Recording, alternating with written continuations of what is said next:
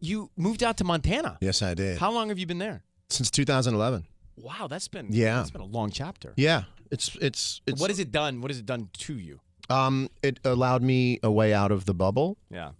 And I can live outside of the bubble. I love the bubble. I love LA. I love this lifestyle. I love, but I can get out, regroup, rethink. It's a detox, It's like a soul rehab, which I know sounds like, oh my God, but it's a.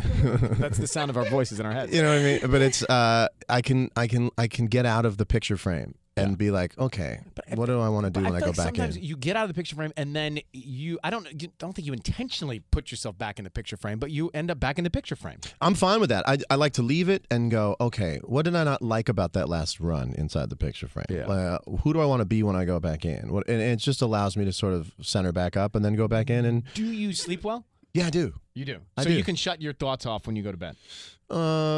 No, but I can live with them. I can take them with me to sleep.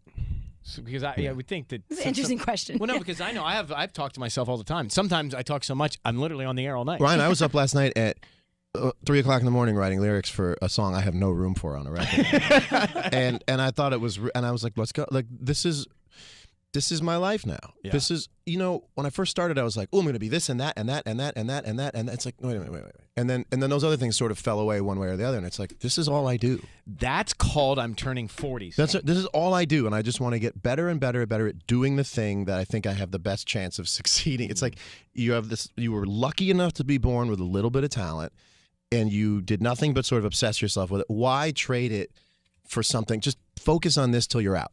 Just go till you're out of the whole. I'm talking the big game. Just keep going. And so if you're up at 3 in the morning, you have something to write. That's what you do. That's do what it. Right. Yeah. That's electricity. Had some great couplets last night. Great couplets.